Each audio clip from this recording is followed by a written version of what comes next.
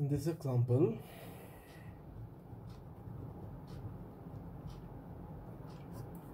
the transfer function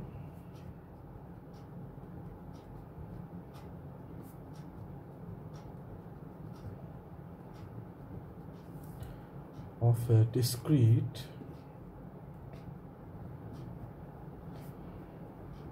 causal system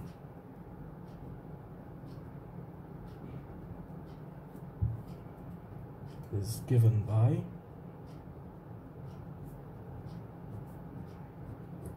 h of z. We are to determine the cascade and parallel realizations.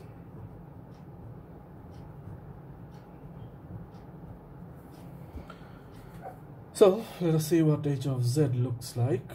H of z is equal to 1 minus z inverse divided by 1 minus 0.2 z inverse 5 z inverse 2.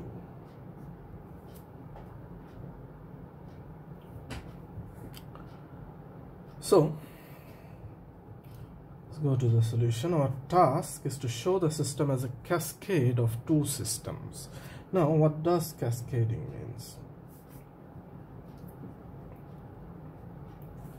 So if our input x of n is given to a system h of n, then the output will be y of n. Now, if we can design a system such that x of n goes through h1 of n and then h2 of n and finally give out the previous result y of n, then h1 of n and h2 of n are said to be in cascaded form. That means that both the systems will eventually represent h of n. So this is our cascade configuration. Now let us observe mathematically how it can be achieved. So first of all, we have our h of z, which is equal to 1 minus z inverse minus 0.2 z inverse minus 0.15 z inverse 2. Task is to multiply the numerator and the denominator with the highest power, in which case is z squared. Z squared minus 0.2 z 15. Then we need to factorize this polynomial, and this will give us z minus 0.5 z plus 0.3. You can do this very easily using the calculator, and the numerator will be z squared 1 minus z raised to the minus 1. So finally what we get, h of z is 1 minus z inverse 1 minus 0.5 z inverse and 1 plus 0.3 z inverse.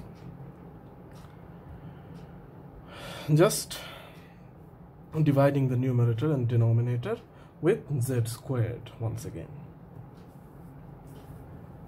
So in order to make this system in a cascaded form, we must divide it into two systems. Say the first one is z raised to minus 1 0.5 z inverse. This is the first transfer function. Say this is h1 of z,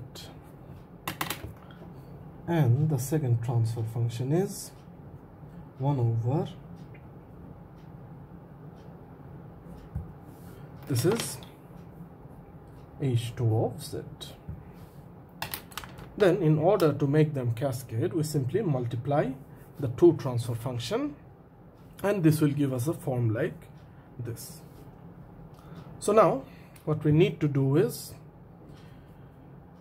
individually construct the direct form 2 of these individual systems.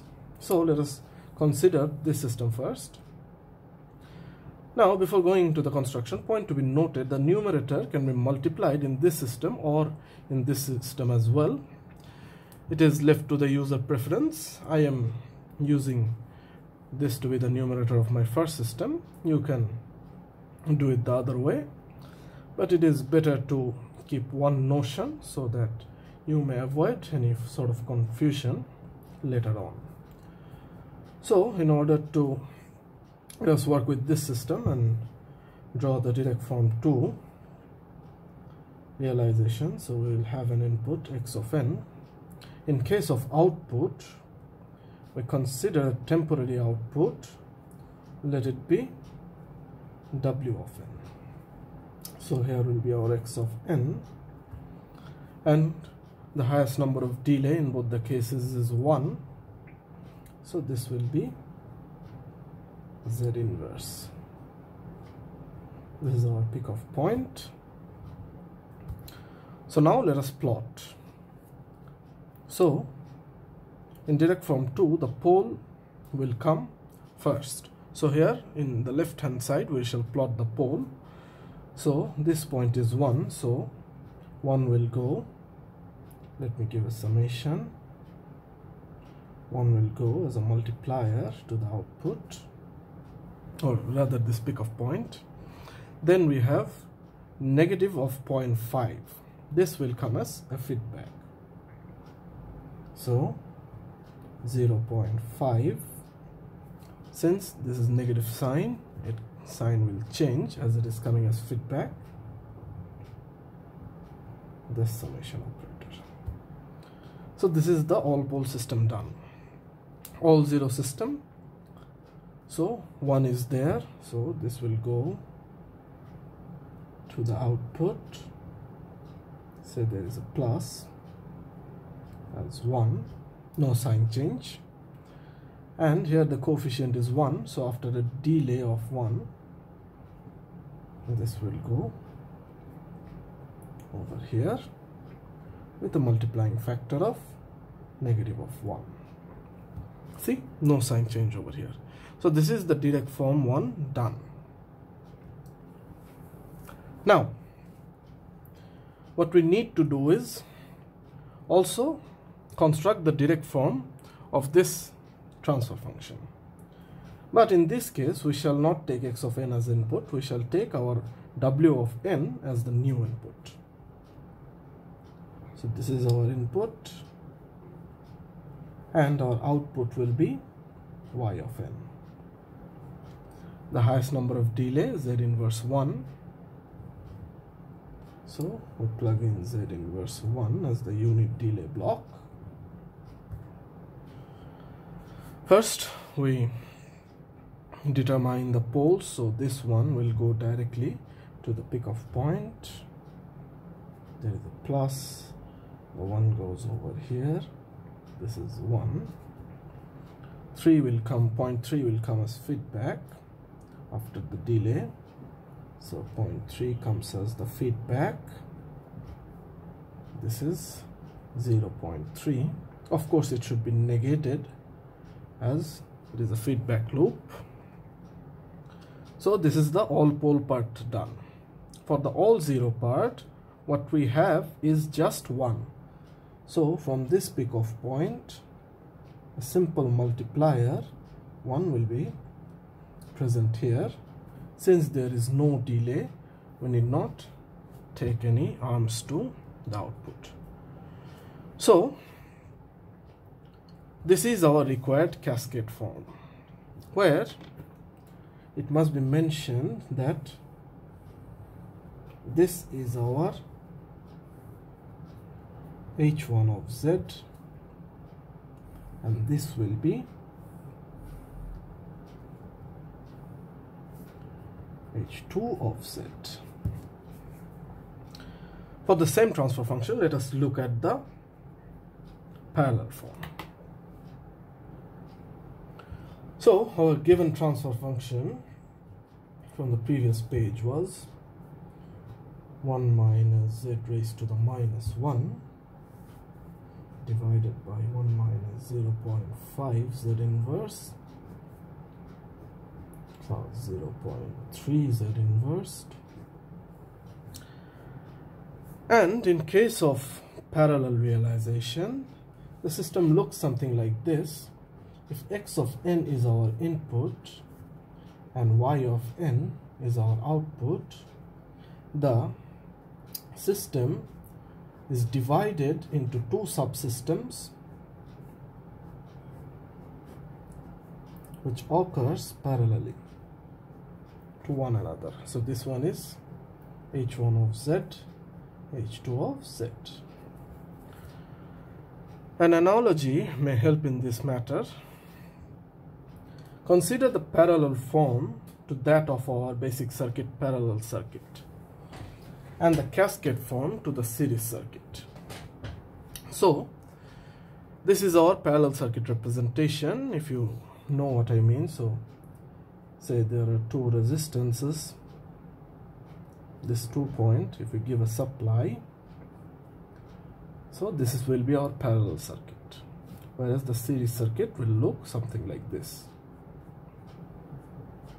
So this is our cascade form, this is our parallel form. So in order to make the system in this manner, in cascade form, we saw that h of z is represented as h1 of z times h2 of z in order to make it cascade. So in order to make it parallel, h of z needs to be represented in h1 of z plus h2 of z form. So this is our form that we seek after. So now let us move on. So in order to get this form, we need to apply the method of partial fraction in order to divide this part. So to do so, we write h of z as z squared 1 minus z inverse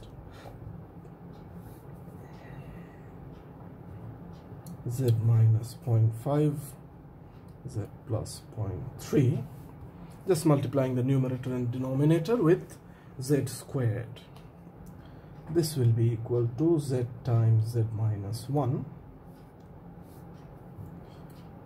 z minus 0.5 z plus 0.3. And now we may apply the partial fraction method. So applying partial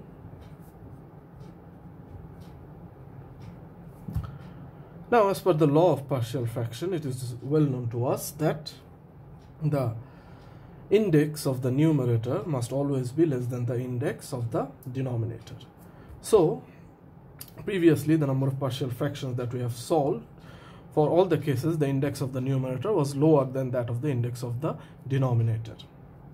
But now if you look closely, so z times z, here the highest index is z squared, here also z times z, the index is z squared. So in both the cases, what we are facing is that the indices matches to the numerator and the denominator. Rather, the index of the numerator is not less than that of the denominator. So in order to get rid of this extra index, what we can do is simply divide both sides by z. So this becomes h of z by z, which equals z inverse 1 minus 0.5, 0.3. Now if you look, the index of the numerator is less than that of the denominator. So this can be identified as A z minus 0.5 plus B z plus 0.3, and A will be equal to h of z over z times the denominator of A, where z is equal to 0.5. So plugging in the values of h of z, we get h of z over z, that is this one, z minus 1, z minus 0.5 plus z plus 0.3 times 5, where z goes to 0.5. These two will cancel each other out, and finally, just providing the value, you will get A to be equal to minus 0.625. Similarly, if you solve for B, it will come to be 1.625. So we can write h of z to be simply equal to 1.625z times z plus 0.3 minus 0.625z. Say this is plus and take the negative sign over here, z minus 0.5. Just replacing the value of B and A, and this z is taken as cross multiplier. So initially we had the form as z raised to the negative power, so we need to take it back to that form. So this one will become 1.625. If we divide the numerator and denominator by z, 1 plus 0.3 z inverse, 0.625,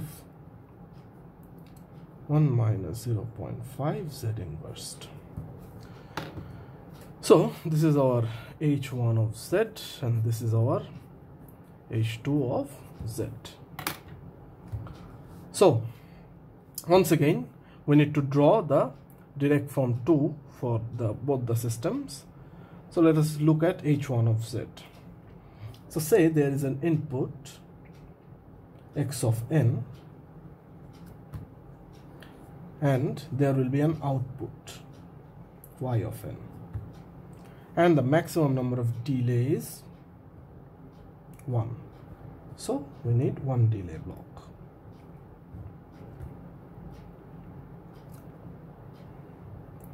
There is an adder block. This one will go as it is to this pickoff point. This 3 will be turned as feedback. So here it is 0.3, and the sign will be changed. So this is negative 0.3. And here in the 0 part, the only coefficient is 1.625 and no delay part. So we simply take this and join it with our output and make it 1.625. So this is our direct form 2 done for the first system. We do the same thing for the second system. So we take an input and we have an output. No need to mark it as x of n or y of n at this point. So the highest number of delay once again is z raised to minus 1. There is an adder over here. This one will follow through to the pickoff point as a multiplier. Minus 0.5 will come as feedback. So it was initially minus 0.5, and due to feedback it will become positive 0.5. So this is our all pole system done. And similarly for the all zero system, we just simply connect these 2 points since there are no delays involved. So this becomes negative 0.625. Remember, since the flow is towards the output, the signs will not be changed. So this is the direct form of H2 of Z. Now in order to make them parallel, what we do is just connect this to input side and connect this to output side with an adder over here. So this is an adder, and this becomes y of n, and the input we take a peak of point, so this becomes x of n, this will be x of n, and the input is x of n. So this is our required parallel form, where this is H1 of Z and this representation is H2 of Z. So that was our parallel form, and with this we come to the end of our lecture series on EC 393, that is digital signal processing. And all there is left to say is, hope you have understood all the videos. If you feel any sort of problem, feel free to contact me, and wish you all a very good luck and congratulations to your promotion to the next level, or rather the next term, and hope to see you all soon after this awful event that is the world is going through. Thank you all. Goodbye.